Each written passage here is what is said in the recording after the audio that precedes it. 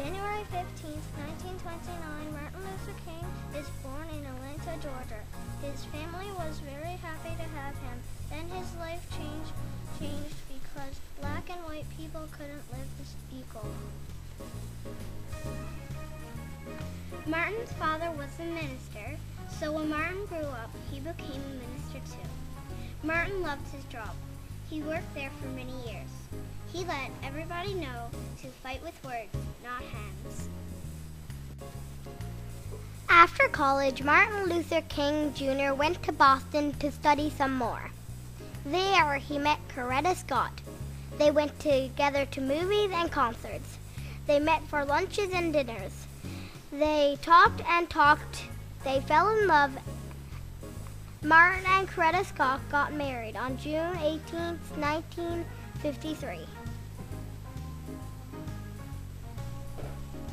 In 1955, Rosa Parks was on the bus. She refused to give up her seat, so she was arrested and put to jail. People refused to ride the buses. People walked wherever they went. Martin Luther King Jr. walked with them. The bus boycott went on for 381 days. Finally, they were allowed to sit wherever they wanted, and the bus boycott ended. On August 28, 1963, hundreds of thousands of black and whites gathered around Martin Luther King Jr. for his I Have a Dream speech. They gathered by the Lincoln Memorial in Washington, D.C. People were chanting Martin's name when he was walking up to the microphone. Martin dreamt that all blacks and whites will join hands and sing. Martin Luther King Jr. was the youngest man to win the Nobel Peace Prize. He won it in 1964.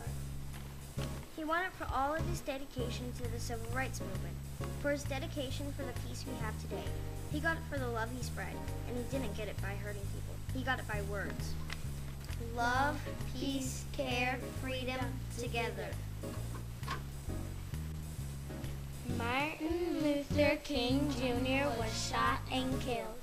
It was on his balcony at the Lorraine Motel in Memphis. It was on April 3rd. It was the guy who shot him. His name was James Earl Ray. He had a gun and shot Martin Luther King Jr. because He hated black people. the celebration of Martin Luther King Jr. is on the third Monday in January. We all celebrate Martin Luther King Jr. Day Because he was a man of peace. His speeches are important today.